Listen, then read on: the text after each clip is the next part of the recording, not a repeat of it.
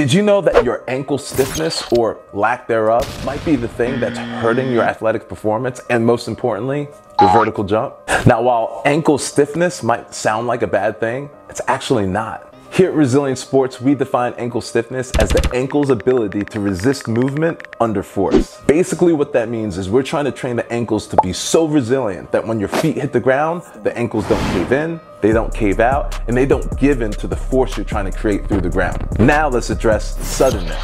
Suddenness is the ability to create minimal ground contact, and the only way we can create that is by having ankle stiffness. In simpler terms, we're trying to get on the ground and off the ground as quickly as we can. Believe it or not, the best sprinters and jumpers create ground contact time of 0.12 seconds. That's like nothing. All while creating force through the ground that's up to 4 times their body weight. The only way that you create such minimal contact and that much force is with ankle stiffness. You see how the two are married together? So how exactly do we work on this? Well, we have to develop the ankle's ability to resist movement, so I love depth drops. Then we have to develop the ability to get on and off the ground as quickly as possible. Exercises like line hops, pogo hops, split pogo hops, tuck jumps, bounding and sprinting all can help develop that ability to get on and off the ground as quickly as possible. These exercises put together, done the right way, and done often will help you develop that ankle stiffness that is the foundation to triple extension. So make sure you save this video, read the caption, and start doing these exercises so you develop the stiffness